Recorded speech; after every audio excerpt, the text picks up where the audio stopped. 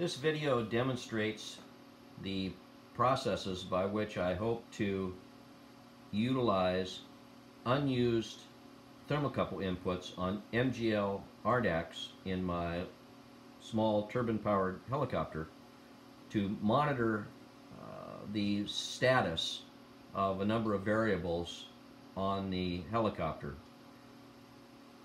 To accomplish this, I designed and had fabricated a small circuit board that I call the RDAC TC input interface, and another small circuit board that is used with the EFIS extender to simplify connecting analog digital inputs to the EFIS extender.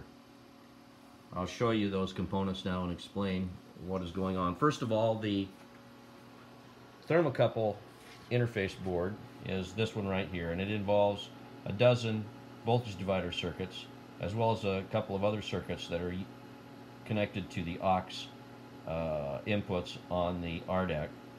Currently, this little board is being, the current being consumed by it is being monitored by this multimeter, and you can see that it's a very steady 23 milliamps of draw for this board, and it is that is powering 10 of the 12 voltage divider circuits. The other two are powered by 12 volt signals, which I will explain in a moment. The rest, 10 of the thermocouple voltage divider circuits, are powered from the 5 volt output of the RDAC itself. Now I'll explain and demonstrate how it all works. First of all, these two small wires here represent 12 volt signals, warning signals, that would come from the Avionics vertical power primary power system that I'm planning on installing in my ship. If a 12 volt signal is applied to it, which I can do right now, you will see that I get a battery current warning when that circuit is energized, and on this one I get a generator current warning. In both cases, it indicates an overcurrent situation on either the generator or the battery. Now currently I have just 3 of the thermocouples, so correction 5 of the thermocouple inputs hooked up to that board, simulating 5 discrete inputs. When I take this wire nut loose, and the normal status of those thermocouple inputs is pulled low or grounded, then there's no alarm. When I take this wire nut loose, 3 of the circuits will become ungrounded, and you'll see that there are 3 different warnings that show up.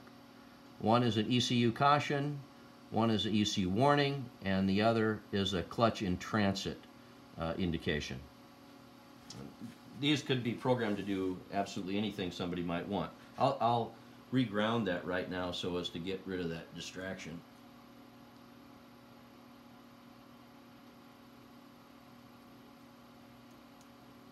Okay, with that, the 3 warnings should go away, and they have. All right, another function that I have here is these 2 represent circuits that would go to chip detectors that would pull the circuits low. These are ultimately connected through to the aux inputs. So if I ground these one at a time, you'll see that I get aux 1 indication. And if I ground the other one, I do have a problem with this. It's the only problem I've detected so far, is for some reason, in addition to getting the aux 2 indication, I also get TC temp 5 through 12. So that's an issue to be resolved. It may be a setting problem, I'm not sure. When the ground is eliminated, the alarm does go away.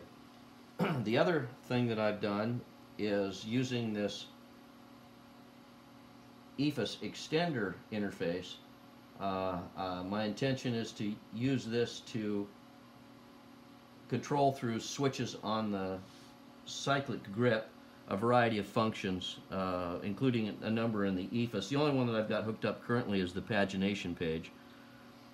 So if I touch this, I should get changes. This is grounding it out, just as if it were a switch. I'll get a change in the pages. It will step through the pages.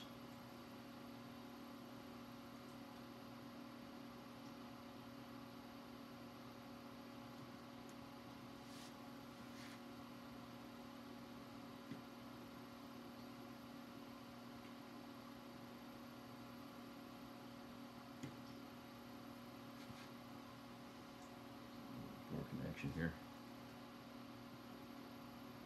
There we go.